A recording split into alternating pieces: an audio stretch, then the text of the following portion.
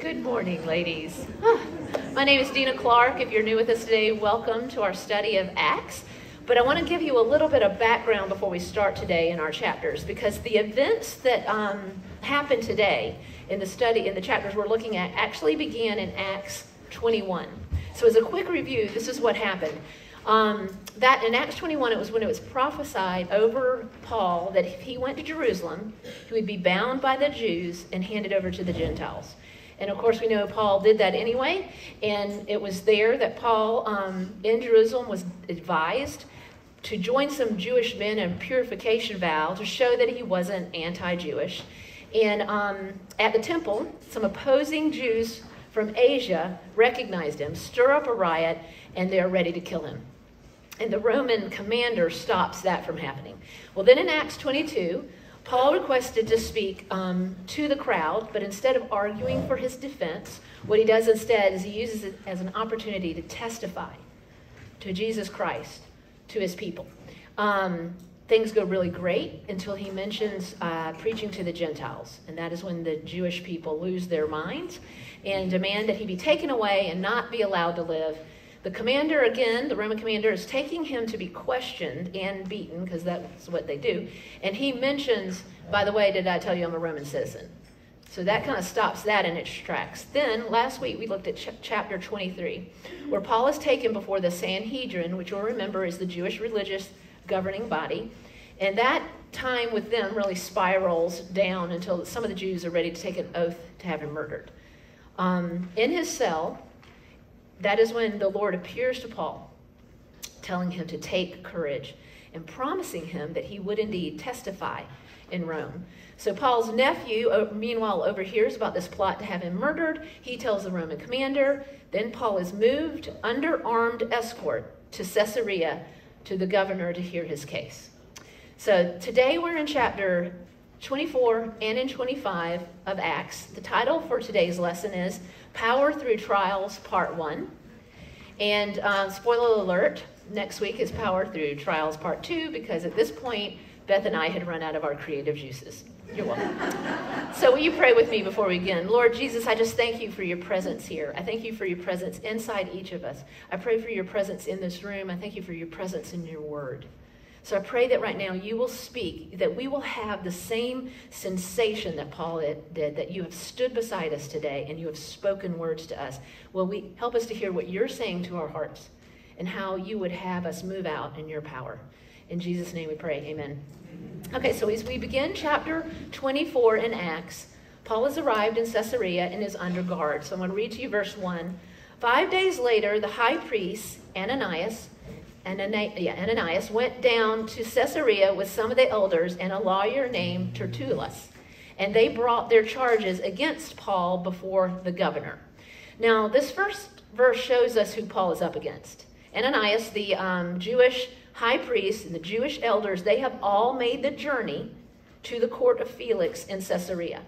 The Jewish leadership is very serious about convicting Paul and getting him out of the picture.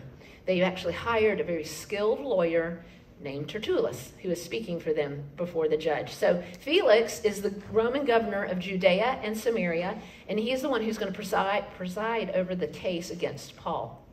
Now, Felix began life as a slave, but his brother was actually friends with the emperor, and through that relationship and some intrigue or whatever, he actually gained his freedom as a child. And he became the first former slave to become a governor of a Roman province. However, historians say that he never really lost his slave mentality. One historian, Roman historian, described Felix as a master of cruelty and lust who exercised the powers of the powers of a king with the spirit of a slave. So he was very brutal and corrupt in his administration, and he was actually hated by the Jews. Verses 2 through 4. When Paul was called in, Tertullus presented his case before Felix. We have enjoyed a long period of peace under you, and your foresight has brought about reforms in this nation. Everywhere and in every way, most excellent Felix. We acknowledge this with profound gratitude. But in order not to weary you further, I would request that you be kind enough to hear us briefly. So first of all, this is lies that are just wrapped up in flattery. It's a courtroom tactic. Felix did not bring peace or prosperity to those he governed. And the Sanhedrin that's bringing this case to him, that governing body of religious and spiritual issues for the Jewish people, they hated Felix. The Jewish leadership was not above the sin of flattery, because to win their case, they felt like they had to win their judge. Now, there's nothing wrong with complimenting others. Flattery is different. It is motivated by what is to be gained, and flattery doesn't even really care if what's being said is true or not.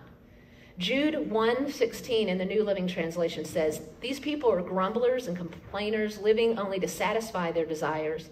They brag loudly about themselves, and they flatter others to get what they want." See, a compliment is meant for the good of the recipient. Flattery is meant for the good of the flatterer. And Tertullus flatters Felix in order to gain favor in court. Now, the Jews are going to have 3 charges that they bring before Paul. Let's read about them. They're in verses 5 through 9. "We have found this man to be a troublemaker, stirring up riots among the Jews all over the world. He is a ringleader of the Nazarene sect and even tried to desecrate the temple. So we seized him." Now, quick note, you may notice in your Bible that there is no verse 7, that skips to verse 8. That is because in most modern translations, it is not found in, they've left it out because it's not in the most reliable and earliest Greek manuscripts. So that you may find a footnote about that in your Bible, just to explain that. So verse 8, "By examining him yourself, you will be able to learn the truth about all these charges we are bringing against him." The other Jews joined in the accusation, asserting that these things were true. Now, to be clear, the Roman government cares very little about religious matters. They just wanted to keep at bay anyone and anything that would stir up trouble in the empire. Kind of like a mom that has a lot of kids, and by the end of the day, you no longer care about justice, you just want quiet. Like, give him the toy.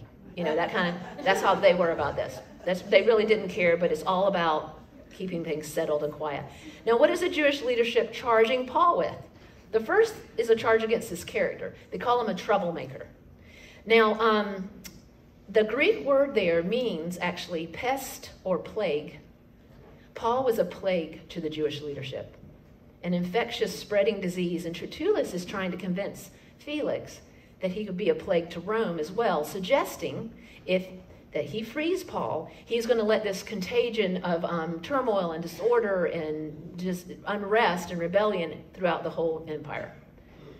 The Jewish leaders did hate Paul, but Paul's ultimate enemy, who is behind all this, Satan, wants Paul to shut up.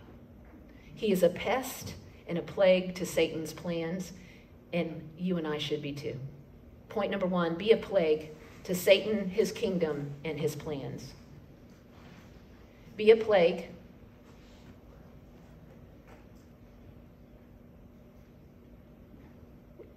to Satan, his kingdom, and his plans.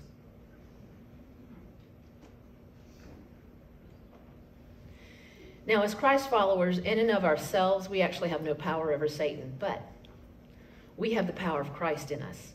Scripture tells us that we actually have the same power that raised Jesus from death to life, available and inside of us. Now, Revelation tells us how it ends for Satan. And in Romans 16:20, we find out that it's going to be God who crushes Satan, but he ends up under our feet. Until then, let's get under his skin. Be a thorn in the side of the devil and his destructive plans and his destructive forces. I love this quote by an author named Joanne Clancy. She said, "Be the kind of woman who, when your feet hit the floor each morning, the devil says, 'Oh no, she's up.'" So the second charge is that Paul is politically dangerous. He's the ringleader of the Nazarene sect. Now, Paul follows Jesus, but you'll notice that they do not want to use Jesus' name. They call him the Nazarene. There was actually a term of scorn. Nazareth had a very poor reputation as a city. You may remember back when Jesus was beginning his earthly ministry, and Philip goes and tells Nathanael, like, we found him. We found the one the scriptures talk about. Come and see.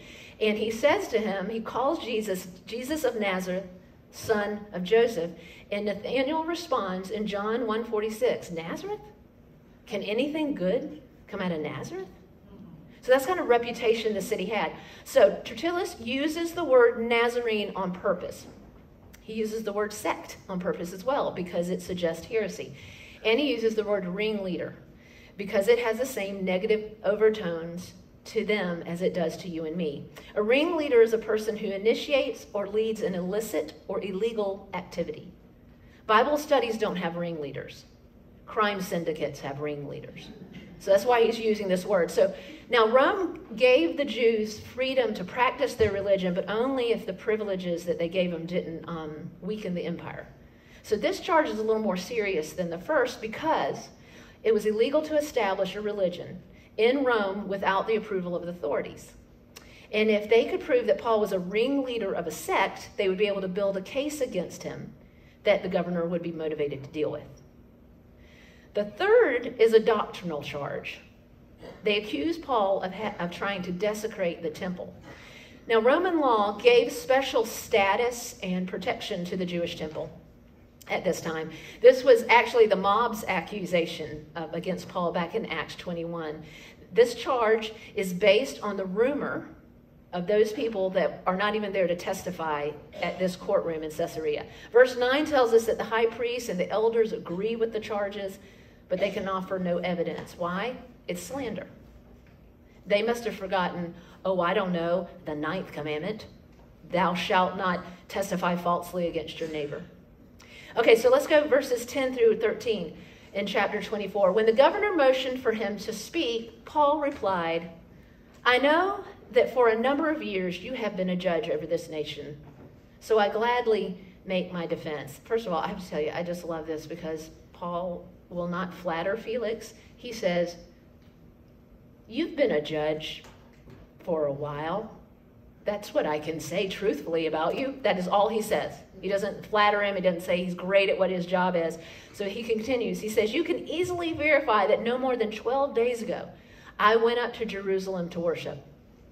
My accusers did not find me arguing with anyone in the temple or stirring up a crowd in the synagogues or anywhere else in the city. And they cannot prove to you the charges they are now making against me. So Paul points out that this entire thing didn't even happen that long ago, and that these charges should not be that hard to prove. There were many witnesses to him being there in Jerusalem, to him being there in the temple, and yet there are no witnesses here to back up their claims. Paul continues in verse 14 through 21, however, I admit that I worship the God of our ancestors as a follower of the way, which they call a sect. I believe everything that is in accordance with the law, and it's written in the prophets.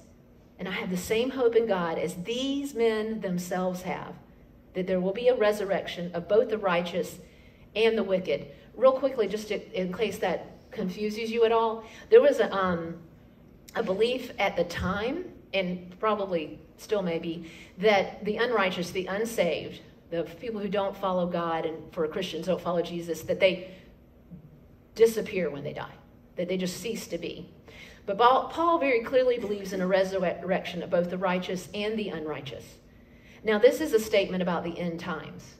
And actually, Jesus taught about it in Matthew 25:46. He says something about this. And it's actually in the Old Testament, too, which would have been their scriptures that they had at the time. That both the saved and the unsaved will get up, that will be resurrected and be judged. For example, in Daniel 12, verse 2, in the New Living Translation, it says, many of those whose bodies lie dead and buried will rise up, some to everlasting life, and some to shame and everlasting disgrace. So I just wanted to explain that sentence to you real quickly. Okay, so verse 16, so I strive always to keep my conscience, this is Paul still talking, I strive always to keep my conscience clear before God and man. After an absence of several years, I came to Jerusalem to bring my people gifts for the poor and to present offerings. I was ceremonially clean when they found me in the temple courts doing this. There was no crowds with me, nor was I involved in any disturbance. But there are some Jews from the province of Asia who ought to be here before you and bring charges if they have anything against me. Those would be the Asian Jews that started the riot back in Acts 21. Or these who are here should state what crime they found me in when I stood before the Sanhedrin. Unless it was this one thing I shouted as I stood in their presence. It is concerning the resurrection of the dead that I am on trial before you today. So Paul answers to the charges. First of all, I'm not a troublemaker. I was in Jerusalem for 6 days. There was no crowds around me. I wasn't debating any groups. I wasn't lecturing anyone. I was in the temple because I was worshiping the same God that these men profess to worship. Secondly, I'm not a ringleader of a sect. I'm a follower of the way. He stresses the similarities between his beliefs and his accusers' beliefs. Paul doesn't worship a different God, but he worshiped the same God of their fathers in a new and different way. He didn't see himself as a former Jew. He saw himself as a fulfilled Jew. William Montgomery Boyce says, Paul would have argued that following Jesus was not a deviation from Judaism, but rather true Judaism itself. So Paul points out that he's not abandoned God, he's not abandoned the law or the prophets, that the way is the fulfillment of those things. Jesus is the one that the Old Testament was pointing to. That's what he kept trying to tell everybody. Tertullus calls it a sect. Paul calls it the way. He will not let the enemy define who he is or who he worships. Point number 2, do not allow the enemy to define you or who you worship. Do not allow the enemy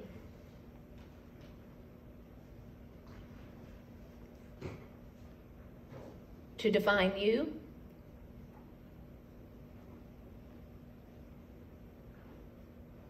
or who you worship.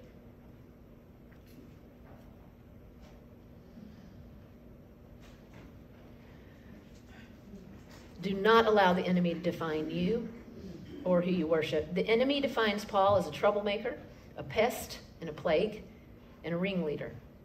But Paul knows who he is because he knows whose he is. We do not listen to the enemy tell us who we are or who our God is, because it will all be either twisted truth or all in out lies.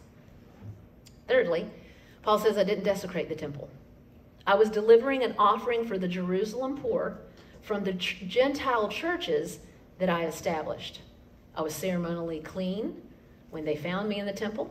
The Sanhedrin that wasn't even present, they can't testify as eyewitnesses. It was actually the Jews from Asia that were there that raised all these charges, and they're not here to testify. In verse 21, he says, is possibly the only thing that the Sanhedrin could testify against him, which might be a little holy tongue-in-cheek. He says, if I've done anything, it's probably this. I reminded the Jewish council of our great Jewish doctrine of the resurrection. Now, you remember when Beth taught, she was telling us that in the Sanhedrin, there were members who were Pharisees, who believed in the resurrection. There were members who Sadducees, who did not believe in the resurrection, and that was what caused some of the ruckus. Verse 16, though, he said, so I strive always to keep my conscience clear before God and man. Now, to strive means to exercise oneself by training or discipline, to take pains, practice, or train. So Paul is saying he purposely goes after a clear conscience, first before God, then before man. Point number 3, strive to live with a clear conscience before God and man in that order. Strive to live with a clear conscience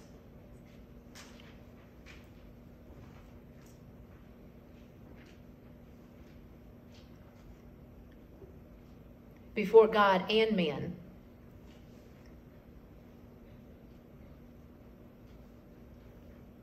in that order.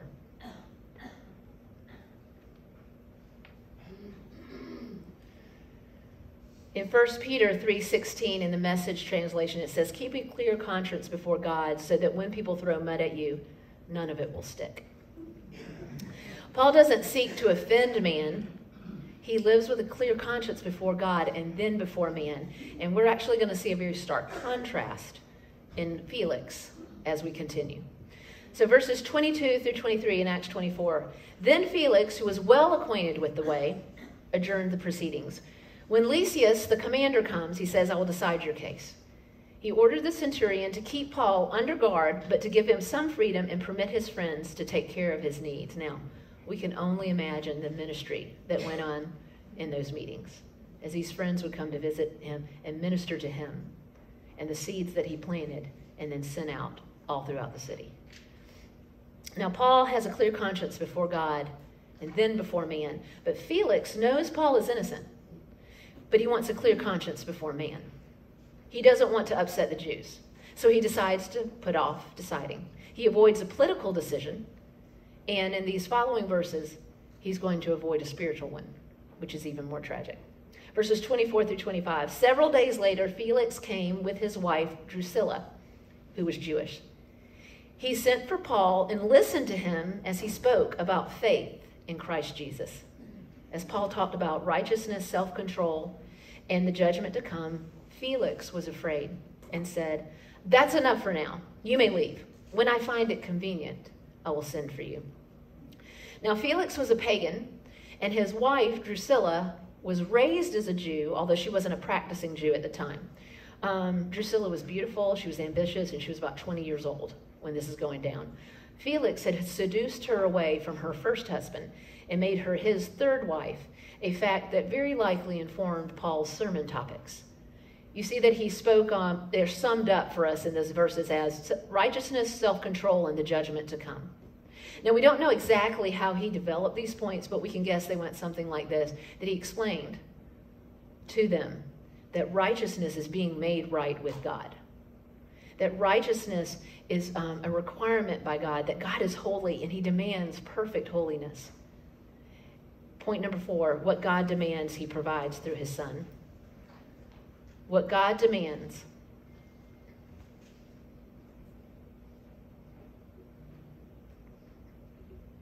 he provides through his Son.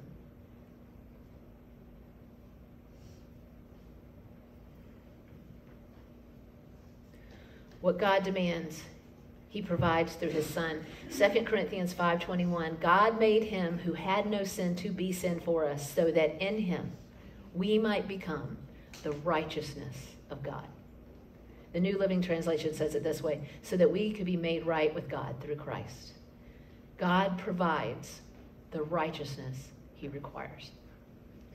Self-control was another sermon topic. Self-control is a virtue of one who masters his desires and passions. Self-control was lacking in the life of both Felix and Drusilla. They had followed their passions and their relationship into his third marriage and her second. Felix followed his passions as a leader. He didn't hesitate to lie or to murder. Paul had spoken in verse 24 about faith in Christ Jesus. He had shared the gospel and the way to that perfect righteousness and the way to the power for true self-control. In Galatians 5:23, self-control is part of the fruit of the Spirit. Point number 5, self-control is fruit of a life led by the Holy Spirit. Self-control is fruit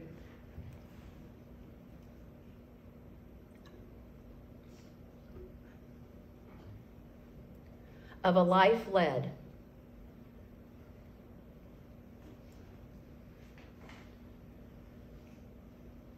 by the Holy Spirit. Self-control is fruit led, of a life led by the Holy Spirit. When I was showing Beth this, she goes, well, you know why self-control is last on the fruit of the Spirit list? Because it's the hardest to get. I'm like, that might be true.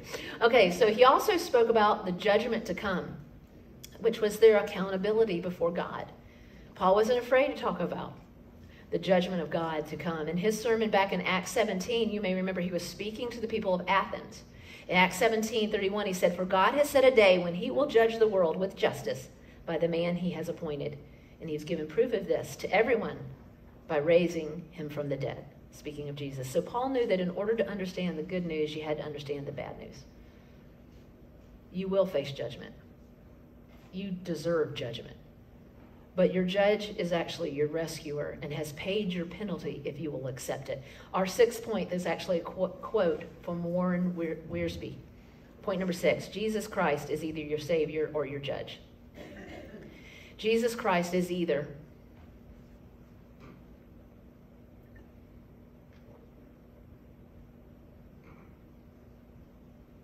your Savior or your judge.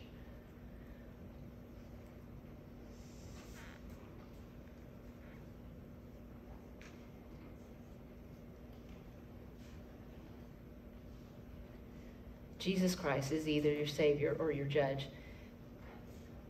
understand this, every sin that you have committed, every sin that has been committed by you, for you, towards you, is going to get paid for. And it will either be paid for by the person, or it's going to be paid for by Jesus. Tertullus knew that to win your case, you had to win your judge. And we have won ours. The blood of Christ has purchased our victory. So Paul delivered the truth to Felix and Drusilla with straightforward boldness. He diagnosed Felix's case, and he actually provided him with a cure. And it would be up to Felix to receive it. Felix responds to Paul's message, but not in repentance and belief, but fear. And he sends Paul away and avoids the most important decision of his life. It tells us in the scripture that we just read that Felix was well acquainted with the way. He knew of Jesus intellectually. He probably could have told us a whole lot of stuff about Jesus. But he never knew him spiritually, and he never knew him relationally as his Lord and Savior. He knew the facts about Christ, was even moved emotionally, and he even talked about him frequently. As we see in verse 26, he called Paul to him frequently, but it was not enough. He was never moved to repentance and acceptance of Christ as his Savior. Felix was well acquainted with the way. Drusilla was raised as a Jew. She knew the God he spoke of. They had seen the light, but they chose to live in darkness. Jesus said in John 3:19, this is the verdict. Light has come into the world, but people loved darkness instead of light because their deeds were evil. So Acts 24, verses 26 to 27, at the same time, Felix, was hoping that Paul would offer him a bribe. So he sent for him frequently and talked with him. When 2 years had passed, Felix was succeeded by Porcius Festus, and because Felix wanted to grant favor to the Jews, he left Paul in prison. Felix's heart motives are revealed a little bit here as greed. He was hoping that eventually Paul was going to wear down and offer him a bribe. And it was also the fear of man. He wanted to grant a favor to the Jews. Felix knew Paul was innocent, but he was more concerned with the political advantage, more motivated by a clear conscience before man than before God. Paul, however, did not suffer from fear of man, clearly. So this intimidating group that accused him and this powerful man that had the absolute authority to judge him did not scare him silent. Paul knew that point number 7, human approval is a God substitute. Human approval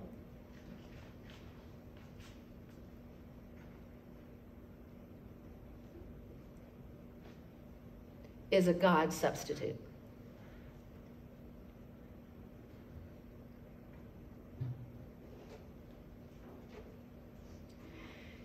Human approval is a God substitute. Proverbs 29:25 says, fear of man will prove to be a snare, but whoever trusts in the Lord is safe, is kept safe. The New Living Translation says it this way, fearing people is a dangerous trap, but trusting the Lord means safety. So Felix wanted to grant a favor to the Jews, which means to lay up favor for oneself, to gain favor with. He wanted man's approval. Fear of man is an idol, and it's an idol that Felix bowed down to so much he would not make a decision about Paul's case, and more tragically, he would not make a decision about following Jesus. Now, this doesn't mean that we are to seek to offend man, that we need to seek disobey human authority just to prove a point, but that we do look to God for our identity and our value, and we work from there to be salt and light, to be messengers of reconciliation. And then human rejection, though it may hurt, it will not destroy us because our identity isn't built on it. Paul is slandered by men, and not just any men, they're his own people.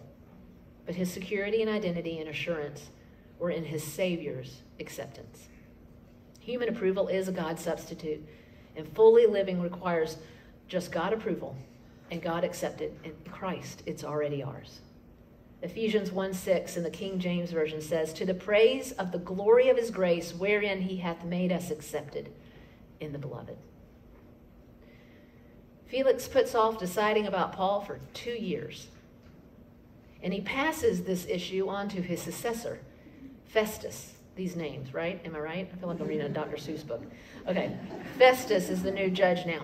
Felix was undoubtedly a very bad man, but history actually tells us that Festus was a pretty good guy.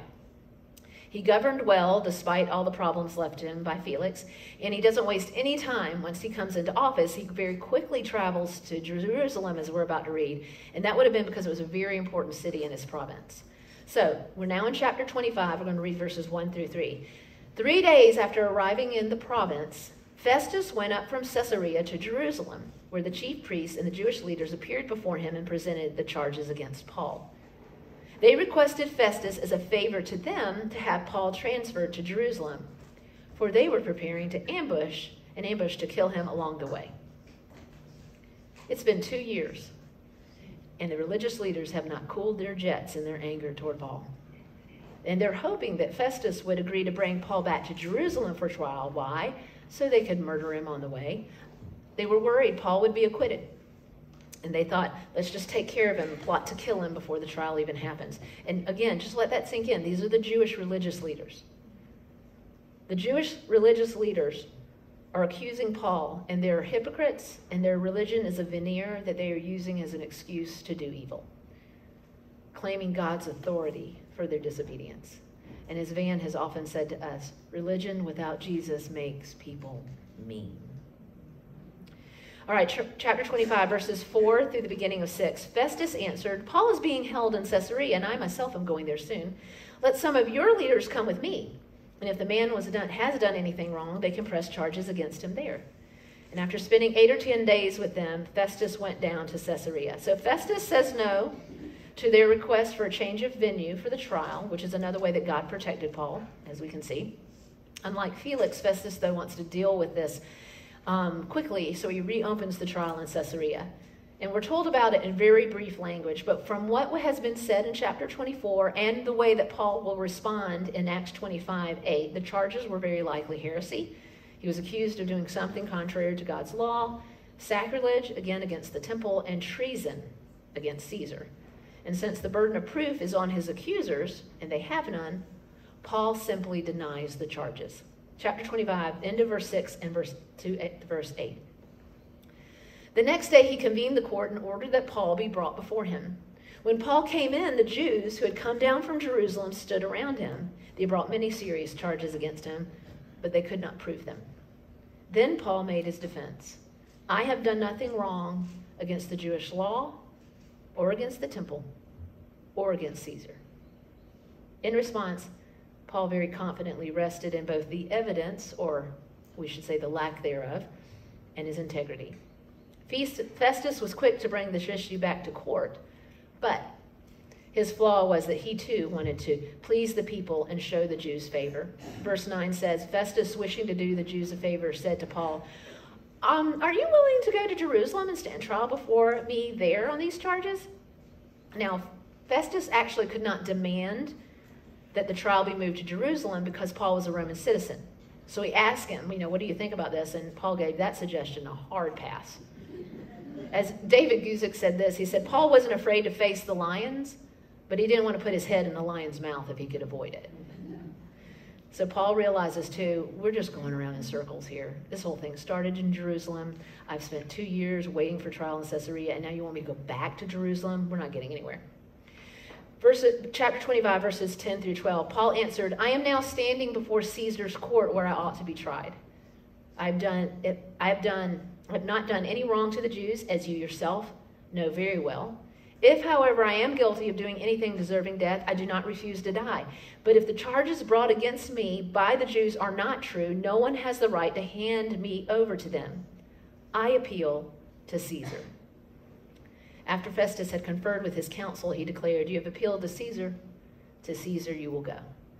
Now, Paul appeals to Caesar, which was his right as a Roman citizen, and his probably at this point, he thinks the only hope to get a fair trial, or just get a trial, get someone to actually make a decision. Now, this is basically an appeal to a supreme court in the Roman Empire. And this way, Paul would stay under Roman protection, because they would have to be the ones to get him to Rome. Meanwhile, Festus asked for some help from King Agrippa, who is in town. Now, this encounter that we will begin to read today actually goes through Acts 26, which Beth will finish teaching next week, but it starts here. So this is Acts 25, verses 13 and the first half of 14. A few days later, King Agrippa and Bernice arrived in Caesarea to pay their respects to Festus. And since they were spending many days there, Festus discussed Paul's case with the king. Now, Herod Agrippa II was part of that entire Herod dynasty that we read about all through the New Testament. They were a long list of rulers that were appointed by Rome to oversee Israel. This Agrippa's great-grandfather was the one that tried to have baby Jesus killed. His grandfather was the one who had John the Baptist beheaded. And his father had martyred the first apostle, James. Now, compared to his ancestors, Agrippa was actually a pretty good king. See, well, I know, compared to them, right? So Herod Agrippa II was known to be an expert in Jewish customs and in religious matters. The emperor had given him the right to oversee the affairs of the temple and the appointment of the high priest. So he did not have jurisdiction in Paul's case. He couldn't, rule for him, but he did have a lot of information and kind of backstory to the Jewish religious ways. So that's why Festus hoped he might be able to give him some insight. Because here's the deal. Festus has agreed to send Paul to Rome, to send him to Caesar, but he's in a little bit of a bind now. What exactly is Paul accused of that substantiates sending him to a higher court? He thinks that Agrippa will be able to help him find the real charges against Paul. So chapter 25, end of verse 14 through 22, Festus says, "There is a man here whom Felix left as a prisoner. When I went to Jerusalem, the chief priest and the elders of the Jews brought charges against him and asked that he be condemned.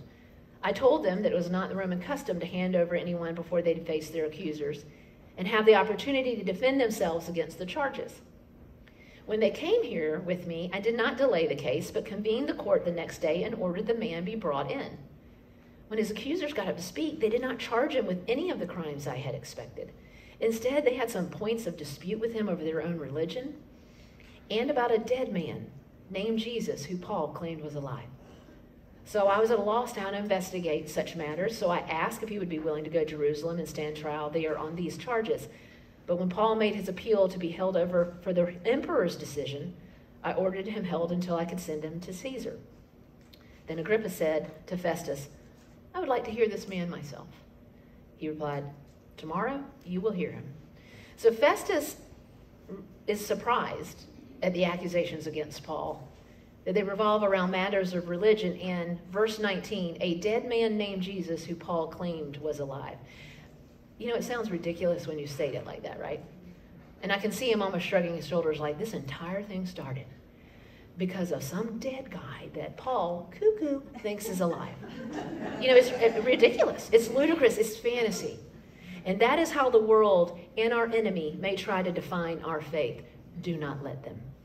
Point number 8, do not allow the enemy to define your faith. Do not allow the enemy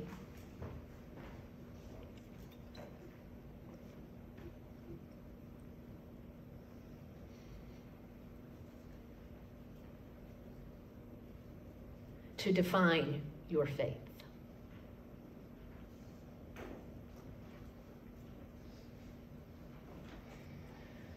Do not allow the enemy to define your faith. 1 Corinthians 1:18 says, "For the message of the cross is foolishness to those who are perishing.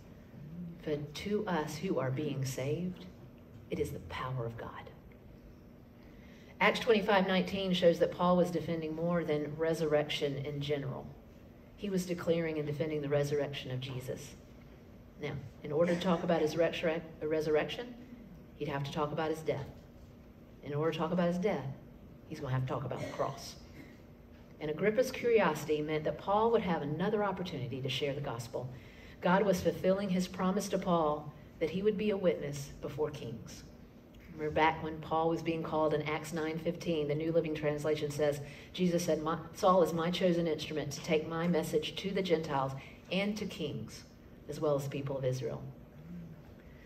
Now, back in Luke's gospel, he recorded Jesus' words that he had spoken to some of his disciples in Luke 21:12 through 13.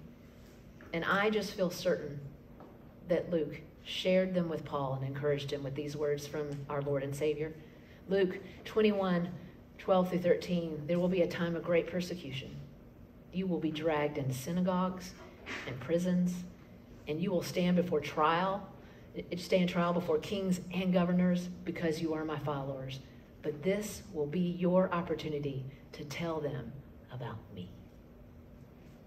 Now, I'm not sure, but looking out at your faces, I'm pretty sure that it's unlikely that any of us have ever been drugged before an earthly court to make a defense of our faith and our actions. But here's the deal. Every single follower of Christ is the target of accusations from our enemy, Satan. Revelation 12:10 calls Satan the accuser of our brothers and sisters, who accuses them before our God day and night. Relentless. And here's the thing, our accuser is not above using false accusations, slander, lies. Jesus is our example of what to do when we're under trials like that. 1 Peter 2:21 through 23 in the New Living Translation. For God called you to do good, even if it means suffering, just as Christ suffered for you. He is our example, and you must follow in his steps. He never sinned, nor ever deceived anyone. He did not retaliate when he was insulted, nor threatened revenge when he suffered.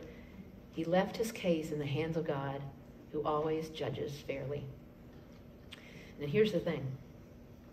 Our accuser will use very valid and true accusations as well. Satan is not above bringing up our past sins and failings and throwing in our face the very thing that he tempted us to do. But here's the thing. They are no longer evidence against us. They have been paid for, they have been dealt with, and they aren't even on our rap sheet. Romans 8:33 through 34 in the New Living Translation. Who dares accuse us, whom God has chosen as his own? No one. For God himself has given us right standing with himself. Who then will condemn us? No one. For Jesus Christ died for us and was raised to life for us, and he is sitting in the place of honor at God's right hand, pleading for us. Our last point for today, point number 9, in Christ, even your sins aren't evidence against you. In Christ, even your sins. If you want to make it personal, write my sins. Even my sins aren't evidence against me. In Christ, even your sins aren't evidence against you. That's mind-blowing. This week and next week are about the power through trials. In closing, I want you to join me in using our sanctified imagination just to pull down this point and really put it firmly in our hearts. I want you to imagine that you're on trial in a heavenly courtroom and that you are standing behind the defense table. The judge walks in and God, in all of his glory, sits to decide your fate. The prosecutor stands, and it's Satan, and he begins to read the charges against you. And as he does, you realize with this sinking feeling that every single thing that he is saying is actually true. And all you plan to do when he's finished talking is plead guilty. But then you notice who's standing beside you. Your defense attorney, Jesus Christ. And as Satan reads a very true and accurate decision, Jesus raises his holy hand and looks at the Father and says, I died for that one. And God takes his holy gavel and bangs it. Next charge. And Satan reads another one. And Jesus says, I died for that one too. Next charge. And on and on and on it can go. I don't care what that charge is. That affair, that abortion, that one thing that that Satan has somehow convinced you is the one thing that Jesus' blood did not pay for. Do not let the accuser define you, your God, or your faith. Believe that what God demands, he absolutely graciously supplies for us. He provides it for us. And that in Christ, even our sins are not evidence against us. Because here's what I believe with all my heart. A woman who knows that, who truly knows that in her heart and her head, who walks and lives that truth, she will be a plague to Satan and his plans. And she will live a full life here and with him. Will you pray with me? Father, whatever has stirred up in our hearts right now is the thing that for some reason we've allowed Satan to convince us that we got to keep telling you we're sorry for. I pray that right now, with your power of your Holy Spirit, that you do the work in our hearts and our head that you've already done in our lives. And that you'll show us that we are your beloved, that we are forgiven, and that that charge is no longer on our rap sheet. And I pray in that power that we have, we will go out and be a plague to who Satan is in our families, in our neighborhoods, in our world, and make him sorry that we got up this morning. Thank you that you love us so much, that you give us so much, and that you never, ever let us go. In Jesus' name I pray, amen. For next week, we read Acts 25, 23 through the rest of the chapter, and then all of chapter 26 through verse 32.